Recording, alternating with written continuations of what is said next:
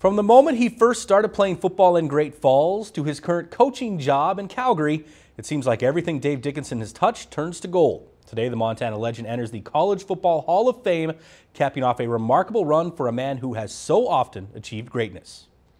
These 2 weeks for me has been as good as any in my life. When you've had a life like his, that phrase means a lot.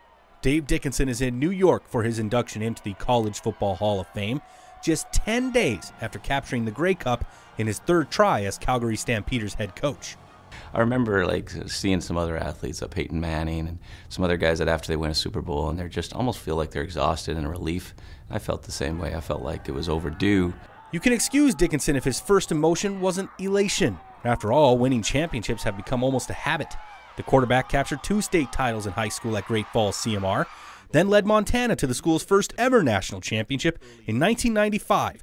Dickenson left that field on top of the world, thinking he had played his final game. You know, just for me, it was kind of like, okay, the career's over. What a great way to finish.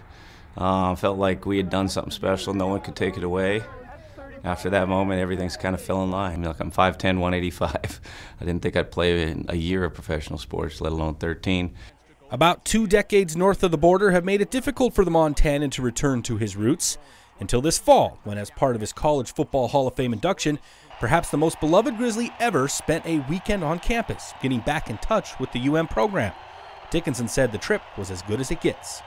Basically, if you have any relative or any ties to Montana and you've done something special in sports as well as anything else, Montana's going to adopt you. Glad they're proud of who I am and what I accomplished, but also what I stand for. And I'm doing my best to represent the state.